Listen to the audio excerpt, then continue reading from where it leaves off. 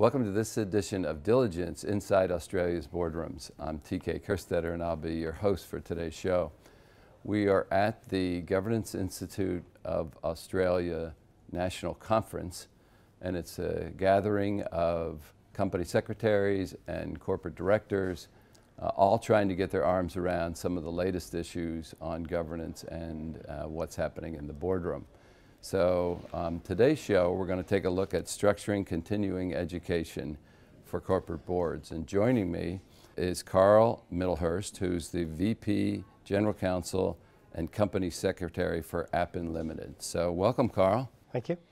So education maybe isn't at the top of the list as far as things that you have to worry about, but it certainly is an issue that in some way the company secretary is involved. So in my travels through US, UK, Europe, when I'm looking, one of the challenges is how do directors keep pace with all the changes that are happening, because some are retired, not in business anymore, they don't have access maybe to the resources that they had when they were an active CEO or CFO or whatever their role was. So this issue of continuing education, talk a little bit about what your experience is with Australian companies and sort of what their philosophy is with that.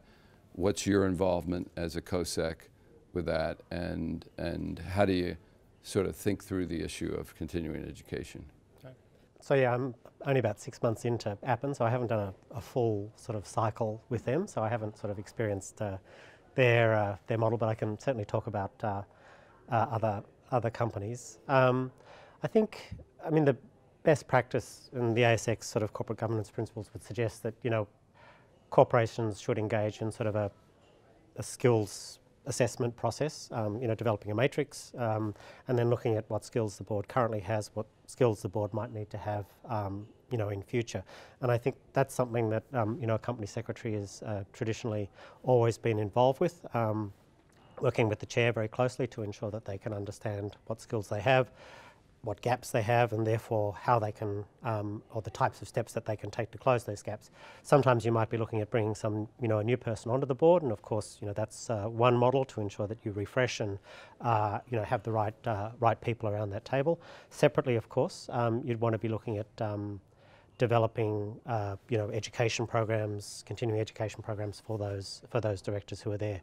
The chair, I think, is instrumental in ensuring that the board understands the need, the relevance of having those sorts of skills continuously made relevant for the market that you're in and the changing market that we're all in, of course. Given the markets that I've always worked in, which is the tech sector generally, the external market factors and the ability to sort of vision beyond the current state of affairs is a key thing for the board to be able to do.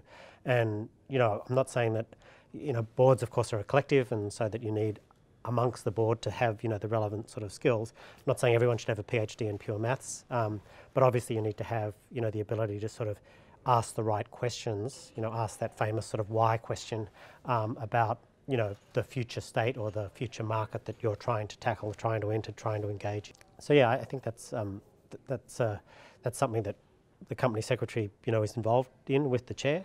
To ensure that the opportunities are available for the board broadly, either on an individual basis or as a collection sort of thing. It's not to say that opportunities shouldn't be available for an individual director, but equally there are often topics and areas that the board as a whole should engage on. And that gets down to bringing somebody into the board when everybody's together, or as you say, either individually or collectively visiting, and it may be as simple as visiting one of your operations of your businesses as a educational tool. And I think, setting aside, the company secretary also has a strong role in ensuring that the board calendar is arranged such that you have the opportunity to have those sorts of meetings, sort of thing. Whether it's to go out to a division to understand what they're doing in a particular country or place or vertical, or to ensure that there is time set aside, with a board meeting and with the board calendar generally for the year, to ensure that those types of events can be can be held within the time frames that are allowed. And I think failing to ensure that the time is available will almost guarantee that it doesn't happen. And I think that's a real issue. Is boards contain busy people. They may have multiple commitments, etc. You need to ensure that you factor that in, to their calendars, in order to be respectful to those other commitments that they have. So I know you spent a lot of your time in the tech world. This particular question isn't just tech related, but in your travels and in my travels, we've all come across board members who sort of feel that I don't need any education, I'm fine. And whether it's something that's current, like the Foreign Corrupt Practices Act, that they should understand, that has big fines associated with it, or maybe even more importantly, things like AI or blockchain that are really going to be part of a planning and strategy going forward. And all of a sudden you may be sitting with a board where there's nobody on the board that during their career dealt with artificial intelligence or blockchain or whatever.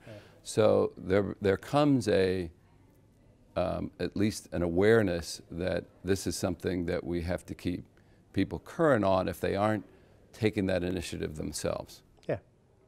I mean, there are certain, and we don't necessarily have to limit it to technology, but there are certain sort of trends in society which are going to obviously impact the way that businesses can operate in the future. And a good example probably is artificial intelligence, machine intelligence, because it's going to have not just the impact of human decisions being replaced by a machine decision, but it's also going to have an impact potentially on the workforce, the nature of the workforce. Certain societal impacts as well will flow from that. So I think it's really important to understand it, not just in terms of the context of the technology itself, but the likely impact of that technology, on society broadly, and therefore the society in which your company is going to operate. Things like artificial intelligence or machine intelligence. I mean, you may have a director or a couple of directors who have some experience in it or have maybe a background in maths or something that allows them to sort of have a better understanding of the technology. But I think the real thing is that I think for a board is to understand what the impact of this technology is. And a classic example is that you're replacing a human decision with a machine decision. And so what you need to be able to understand is how good is that decision? And I don't mean good just as in is it a better decision than the other decision, but how ethical is it? How does it sort of, how will it resonate within your business and the way that your business operates? How will the external people perceive decisions made by such technology? So I think boards need to be able to sort of ask questions about the impact of that technology. It's the famous why question. Why is it doing this? Why is it doing that?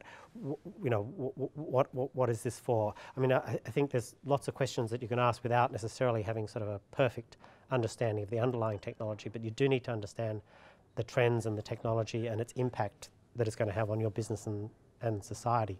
So yeah, I think getting someone in to be able to provide sort of some basic training on that. And then I think the other one though is that it's there's lots of great literature on the ethics of AI and all that sort of stuff. You can find volumes on that sort of thing. But the important thing to me is translating that into action. And as I mentioned before, that a friend has started this it's called the Gradient Institute, and there are a bunch of engineers who are studying how you translate that ethical sort of question at a high level into action, and what things you might need to do to design the algorithm better, have the algorithm run better, train the algorithm better. I mean, the algorithms fail for two reasons. Either the algorithm's not working that well, or you haven't trained it enough. You haven't provided a large enough data set in order for it to be able to understand to recognize a particular thing or a pattern sort of thing. So I think, it's really important that you have people like that who can help a board understand the types of things you can do to be able to address that type of technology. So we have about a minute and a half left, but I wanted to ask you, in your experience over the years at the companies you were at, did they have a budget that was dedicated to the board for education where a director didn't have to feel sheepish about coming forward or whatever? And and sort of what's your feelings on, you know, formalizing sort of that thing? Yeah, I mean, I think in the past, you know, training budgets have been associated with pretty much all line items and sort of thing. The board was another line item, and there was a training budget associated with that. And I think that's a really good thing. And I think more importantly, sometimes, of course, is to budget not just the money, but also the time. Yeah. And by having the time available, and again, it's a question of respect, ensuring that the directors know that they're signed up for 4 hours or whatever it is, and that there's a regular cycle for this sort of thing.